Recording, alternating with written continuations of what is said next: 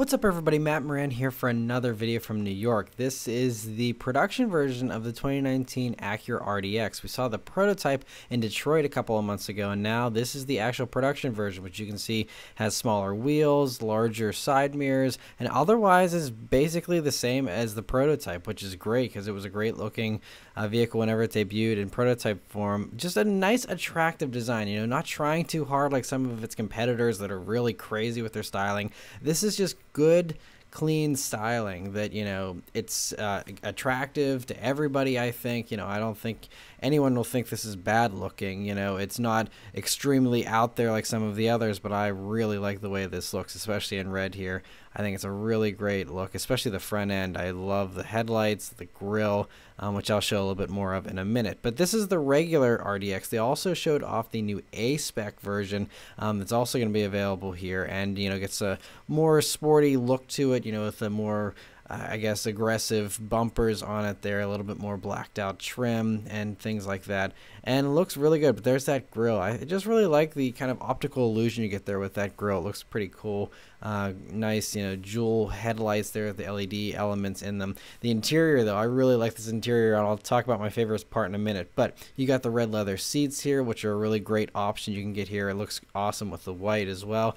Very cool floating center console design there as well with a trackpad. You also see an NSX inspired driving mode selector there. 10.2-inch widescreen display with that trackpad, and I actually showed how that works in my Detroit video. But anyway, those gauges, look at that white face gauges, just like an Acura, you know, RSX Type S, the Integras of old.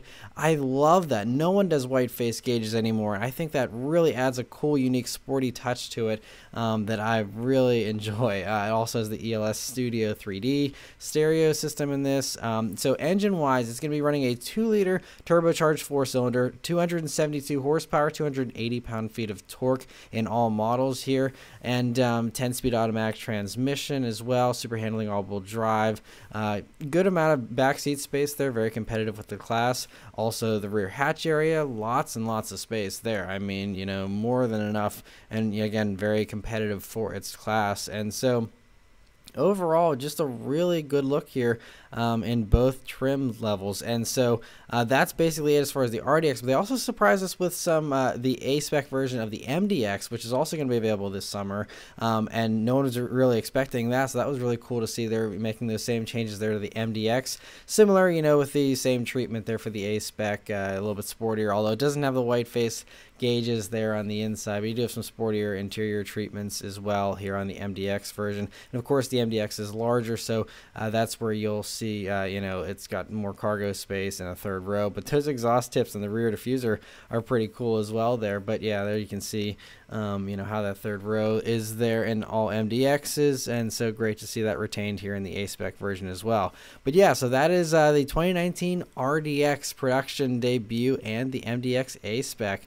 Awesome to see those.